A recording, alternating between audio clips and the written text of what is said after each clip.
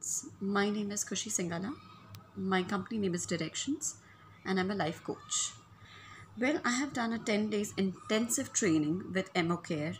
Lovely staff, lovely teaching, and lovely intensive training of mental health. I personally liked it because it has really come to a perception that I can do it. I can do it on my client, I can do it on my own relationship, and wherever I can use this technique. So one of my favorite technique is association and disassociation.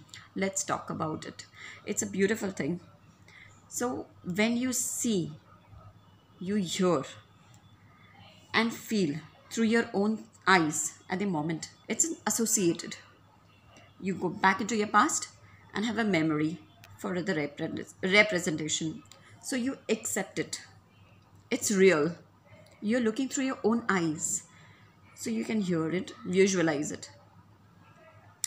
So in my training, I got to know myself in this as an experience that it's a roller coaster. The life is completely a roller coaster. So right now, when we in a positive and negative memories, both you have. So you are associated in the future. It's an experience.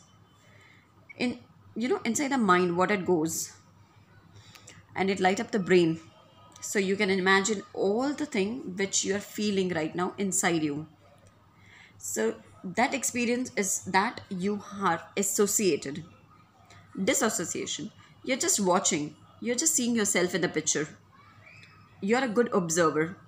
So there is no motion happening. So in this, you are emotional, but you can just observe. It's just an imagination, the picture in you, how the person is behaving. It's just a emotion involved. So that's all about it, where I can just talk about association and disassociation. So that's one of my favorite technique, which have really helped me out when my dad was not well. He was in ICU and things were really not well about it. And yeah, because of the reason of COVID.